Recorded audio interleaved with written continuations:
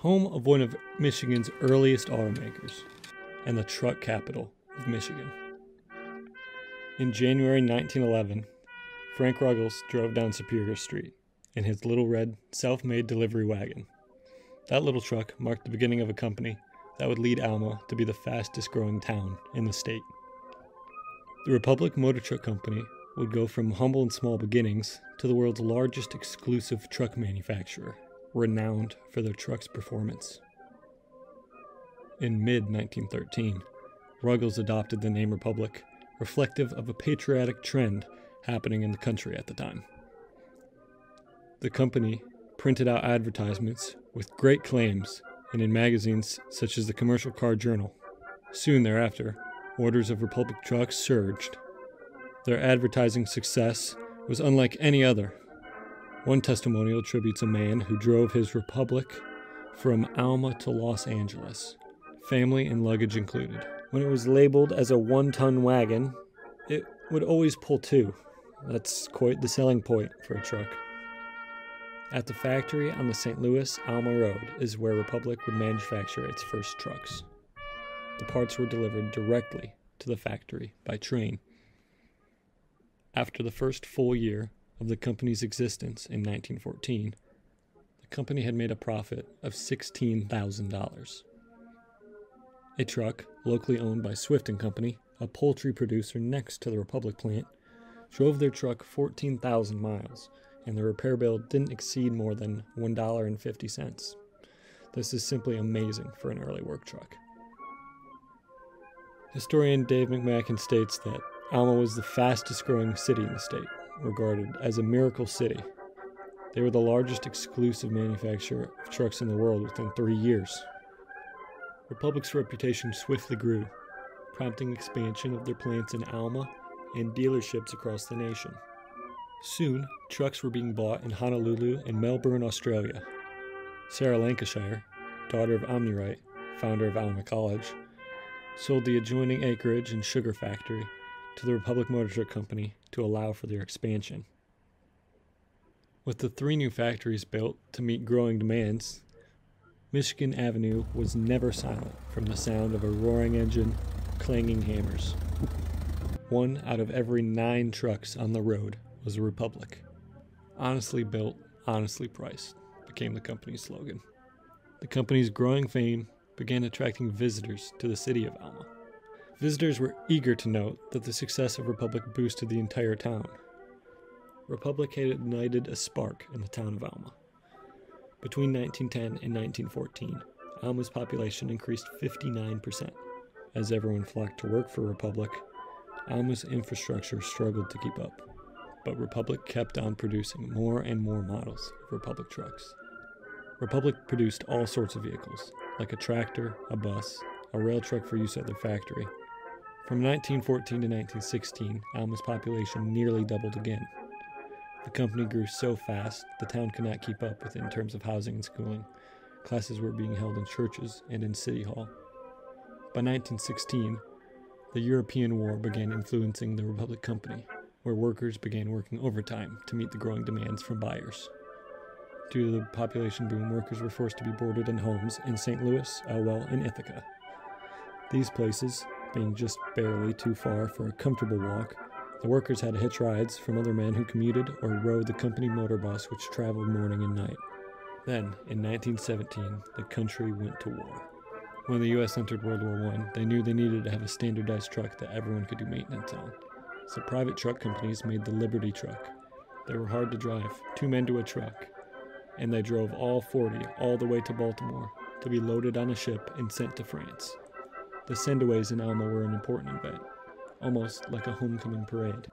At one point during this time, the Republic Company even had their own band that traveled by truck and a semi-pro baseball team that they sponsored. This gave Alma a prideful feeling and a real tangible connection to World War I. The success of the company led to Alma's flourishing economy throughout World War I, until it all came crashing down and forgotten. Post-war depression was sharp, and they went from 17,000 trucks a year at peak down to 4,000.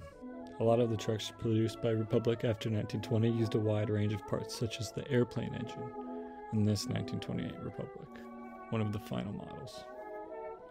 There are still a lot of pieces of the company that float around the country and world in forms of ads, old cars and barns, and old metal signs.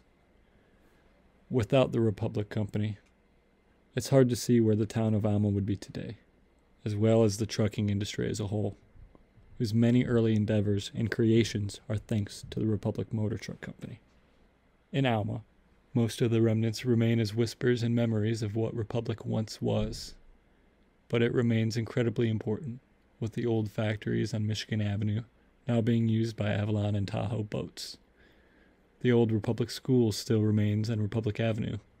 Republic Truck Restorer, often regarded as Mr. Republic, Joe Butcher collects and restores Republic trucks in Alma, Michigan. Yeah, I'm Joe Butcher. I'm a local farmer in Alma, born and raised here, and I collect and play with Republic trucks, I guess, best way to put me. I got a dozen trucks, I guess. There's 3 of them in here. I got 6 of them run and drive. And some of them I call are farm fresh, and some of them, like this one's been completely restored. And then I have a Republic tractor, which is only 2 of those in the United States. So that was a tough find there. But that's it, just played noise, I guess. Hobbled into the local Walgreens to get some pain medication, and when I did, I was looking for something to read. There was a book on the counter, Down Through the Decades by Dave McMacken, which I didn't know Dave McMacken. He was a school teacher, but I didn't know him. I went to school there, but anyways, I read through the book. Some of the stuff I knew about, but Republic Truck just caught my eye. I mean, how could I not know about this? I grew up and raised here. I was born and raised here. They made 80,000 trucks here, employed 2,000 people, and I didn't know anything about it. So I kind of went nuts on it. I was like, man, I got to find a truck. So I drove around. I found a few people that have had trucks. So anyways, I finally found this truck on eBay, and my son was 10 years old or so at the time. We drove clear across the United States and picked this truck up, which does not look like this. I actually found it in a scrapyard. They were going to scrap it, and we brought it home and got it running. It was a project for my son and I to do. So when people research in Republic, they look me up, I guess, which I don't know anything. I'm just a local farmer that likes to play with toys, and I've done history. I got all kinds of memorabilia that I've found or picked up or bought or people have given me or whatever, and I'm not a rich man to go out and buy every one of them, but I sure buy a few, and I like to play with them and fix them. Just wish I had a little more time to do them. I've got more in the works to do too. Hobby, it's a legacy, I guess. I mean, they built this town. Yeah. I mean, there was nothing here when Republic Truck come here, and then there was people living in tents here, you know, lined up for a job. I mean, they had 2,000 people working here, you know, that's incredible, I think. But, I mean, Republic Truck's still kind of in business, I guess. When the Roaring 20s took it out, basically, the Great Depression, and they were moved to Ohio and become LaFrance, which was huge in the fire truck business. So the bloodline's still there, and then it went to, I want to say, like White and Volvo and GMC. So it kind of revolved into, it was bought by the companies over the years. So it's kind of still alive, you know, but it all started right here. All these trucks have Torbus and rear ends into them, which come from Muskegon, Michigan, which were owned by Republic Motor Truck Company, which when Republic filed for bankruptcy or fellowship, I think they called it in 1929, that rear end, they sold it to Eaton, which is in every semi-truck on the road today. It's amazing. That's why Alma's here, I guess. It's just an important thing, I think, to, you know, I'd like to see maybe this truck here sitting in the library eventually, you know, and this truck right here, my son and I and my daughters, we all restored this truck together, and it was, you know, that's the problem with this country, this day and age, we don't have a lot of that. He can be thanked for keeping the Republic heartbeat alive.